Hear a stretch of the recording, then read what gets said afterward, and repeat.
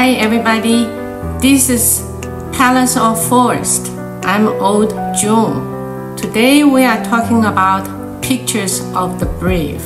I have 3 episodes. The first, on a cold afternoon in New York, January 15, 2009, a U.S. Airways Flight 1549 Airbus had just taken off from LaGuardia Airport, heading to North Carolina.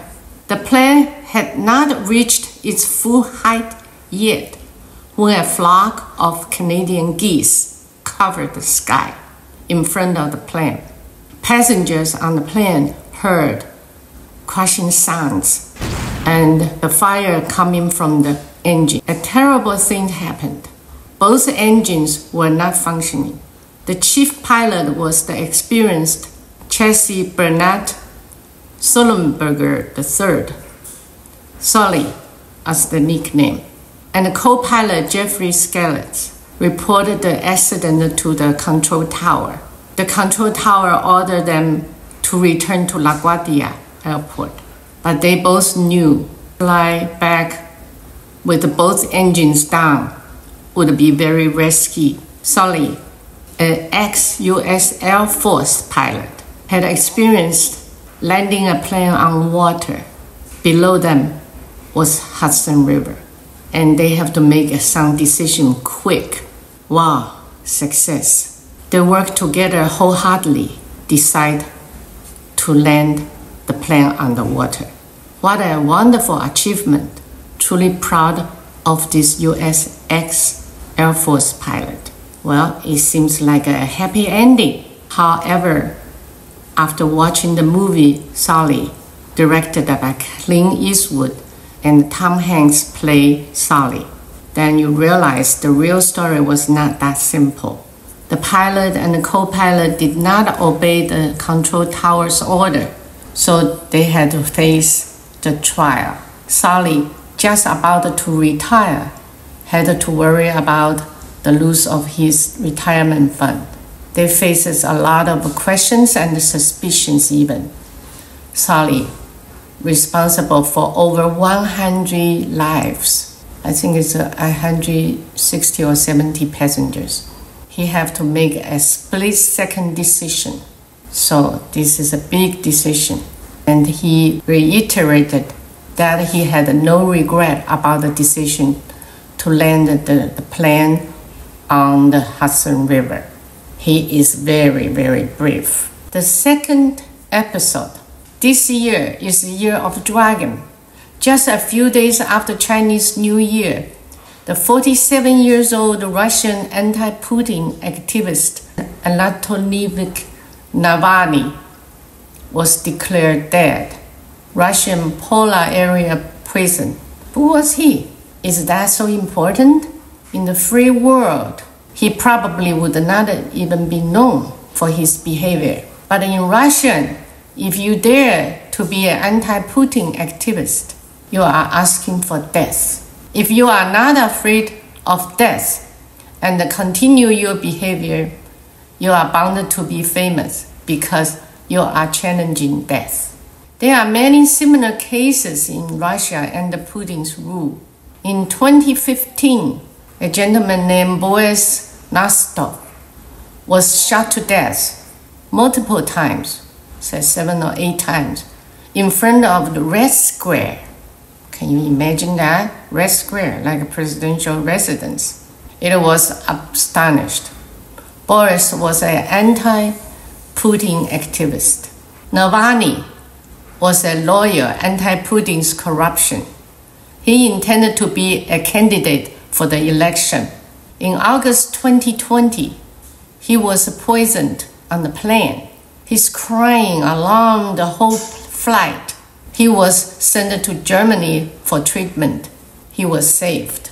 A few years earlier, in 2017, Navalny had been attacked by someone who threw green nerve poison on his face. He almost lost his right eyesight, but he insisted on continuing his anti-Putin work. The The Russian Judicial Department accused him of being a spy for the CIA of US government. He accused the government back. He made a lot news. As for Russian corruptions, I will explain a little bit more. In 1990s, the USSR dissolved, and many huge state-sized departments were facing reform or dissolution. Under Yeltsin and Gorbachev, they transferred some national organizations such as energy or mineral industries to their close associates or political friends. However, the Russian economy and the industries worsened. When Putin took over, inflation and currency downtrend were out of control. Putin made friends with oligarchs, cooperating with him. They become good friends and share the profit. Meanwhile, he punished those opposing him. For example, the Russian energy tycoon Mikhail Khodorkovsky was sentenced to jail and sent to Siberia Gulag.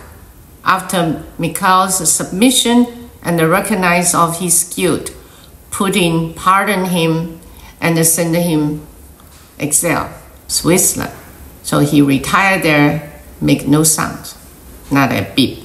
Other Russian oligarchs purchased expensive apartments in Paris or in Florida, luxury yachts. Sometimes news released out from Russia, oligarchs' amazing expensive purchases. Navalny formed the Anti-Corruption Foundation, FBK, to report those oligarchs' activities, sometimes amazing the world. When the German medicine facility fixed Navalny's poison last time in 2020, they offered Navalny asylum. He refused and decided to go back to Russia. And everybody knew that he would be sentenced and jailed if he went back to Russia. Navalny wanted to continue his work. Not surprisingly, he was captured at the airport in Moscow and sentenced to 19 years in jail in a polar area prison. We still hear from him now and then. And now, Ukraine-Russian war continues for the third year. Putin is also facing an election. He probably felt the need to end this troublemaker once and for all. So Navalny died in jail. Nobody knows how or why. Navalny's wife declared that she will continue his work and thanks Navalny for giving her 26 happy years in life. Number 3 episode. The Year of a Dragon brings shocking news, one after one. An acting U.S. Air Force soldier, a white young man named Aaron Bushnell, 25 years old, belonging to the high-tech categories in U.S. Air Force. Remember, he's acting U.S. Air Force soldier. He seemed to have a very bright future in the Air Force, but on February 28 this year, he put on his full military uniform and burned himself in front of Israel embassy in Washington, D.C. to death. He announced his intention on his personal social media, placed his camera in front of him, and pouring burning liquid on himself and set himself on fire. What a horrible picture. There were not too many news media reports. Of course, according to psychology and sociology, committing suicide is not a message should be declared. And that's particular at that moment, the Israel-Palestine war is still going on, and the U.S. government's support for Israel genocide has caused many U.S. citizens discomfort. Bushnell, an acting U.S. Air Force member representing the U.S. government, it would give a bad impression worldwide. Now, the government is investigating this case. If the government can find out something wrong about his mental health or anything or unhappy family life, then U.S. government would have a good excuse to save the face. This young man burned himself and shouted, "Free Palestine," before he fell down. I'm speechless. He was sent to the hospital and died later. Then I found out online, said he was married and had 2 children. I was wondering if he loves Palestine more than his wife and the children. It seems not to make sense. But then I remember Lin Jueming, one of Chinese Huang Huagang烈士. He had a wife and children also. We read his farewell letter to his wife. It was so sad and brave. Maybe Aaron Bushnell has the same character. He is a martyr, a brave man. Imagine the pain of burning, one of the most painful suffer of the body. I respect him. Actually, this is the second case happening here to burn to death of a protester. In December last year, 2023, there was a woman protester who burned herself in Atlanta in front of Israeli consulate, but almost no reports on that issue. The USA still is a great country.